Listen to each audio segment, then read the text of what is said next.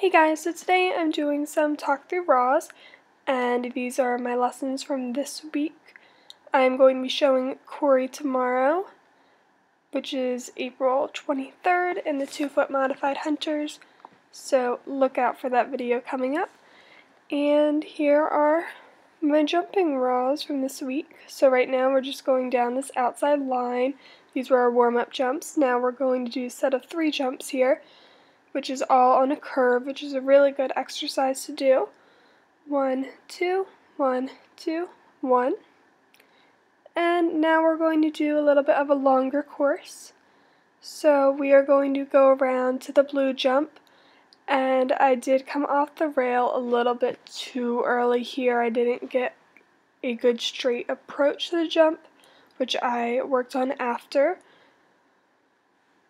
So now we're going to swap our lead, and we are going over the brown jump right there.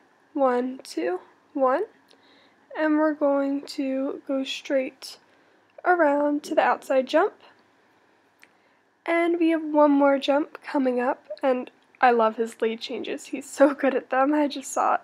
But we're going to the green cross rail. 1, 2, 1, 2. And now we're just going up to this blue gate once again. So now we're on to the next day of jumping, and we jumped in the indoor because the show will be inside. So we're doing our first course here, going up the outside. 1, 2, 1, 2, 1, 2, 1. And now we're going to be going down this diagonal cavaletti type jump. They were just stacked on top of each other. 1, 2, 1, 2. And we're going up the outside now. 1, 2, 1, 2, 1, and then 1, 2, 3, 4, 5. So now for our next course, this is a lot of turning. So we're going to do a roll back to the other outside jump. 1, 2, 1, 2.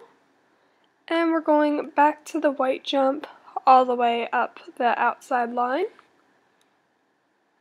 1, 2, 3, 4, 5, 6. And then we're going to the other outside jump that you see right there. And we will make our way back to the white jump. And we were a little bit quick there. He gets really excited when he jumps.